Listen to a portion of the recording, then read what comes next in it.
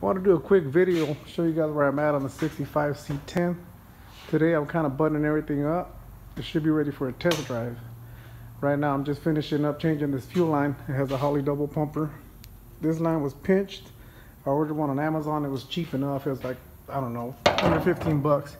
So I went ahead and changed it. I also changed today, I changed the electric fan to run off of that sensor right there, because they did have it wired direct to the key on, but I'm gonna go ahead and let it let the temp sensor turn it on, and that way I can adjust the timing and try to adjust this carburetor to where, well, the best that I can. And then in order for that to happen, I got to be able to let it get to full operating temperature. But since the last time that I did a video on it, I wanted to show you guys what I did with the exhaust. I had mentioned before that once I lowered it last time, I wasn't able to take it out because the mufflers were sitting on the floor. They were only about 2 inches off the ground because they were ran down right down the center of the frame.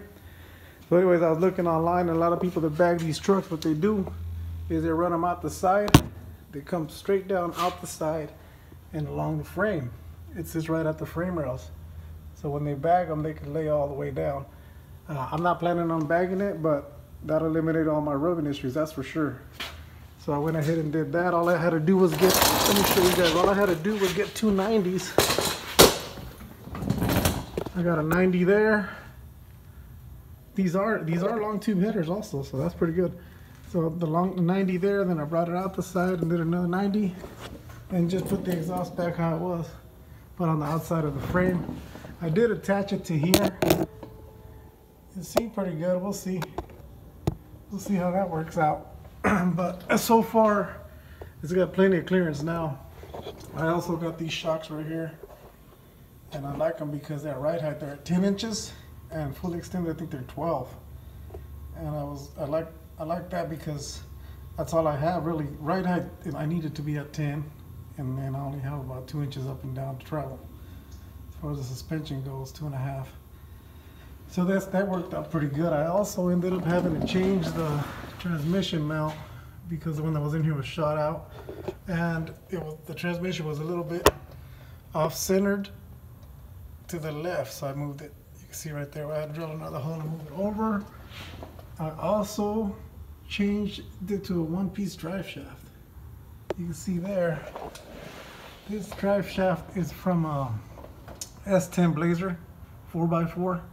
It was perfect. The lengthwise, it was 51 3/4, which is exactly what I needed. As you can see, that's sitting nice right there. There's about 3 inches of yoke inside that transmission, so that worked out great. The other one only had about an inch of yoke grabbing onto it at the centerpiece. It was a two-piece also. It's kind of funny looking. I didn't like it. What else did I do? Oh, I straightened out the shocks.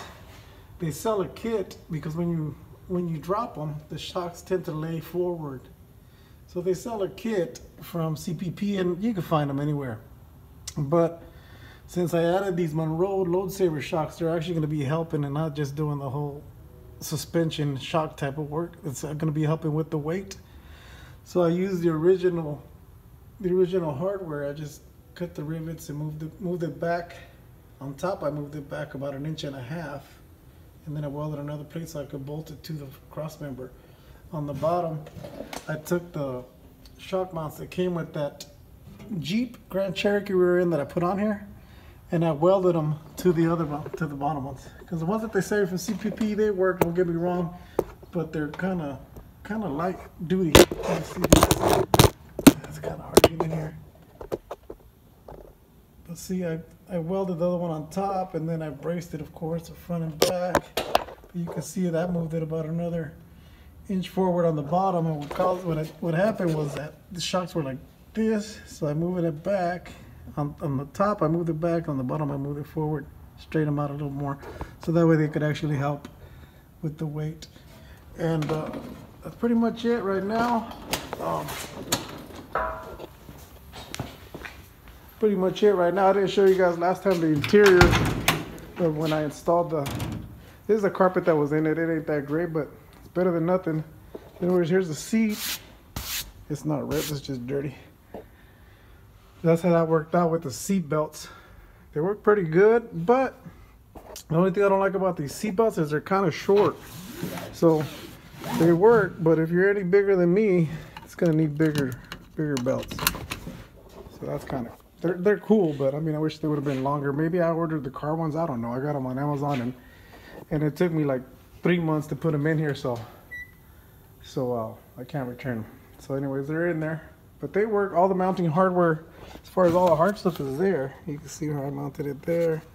2 bolts, and then go through the bottom, another metal plate. That one I had talked about it before. Welded a plate back here, and it bolts into it. So that's pretty cool. It also has the center belt. And right now I'm waiting for this battery to charge because it does have an electric pump on it due to having a mid-90s OBS motor, which were of course electric. So I left the key on while I was trying to get rid of these leaks, and it killed the battery. So I'm just waiting on that to happen, and then I'm gonna bring it down and take it for test drive.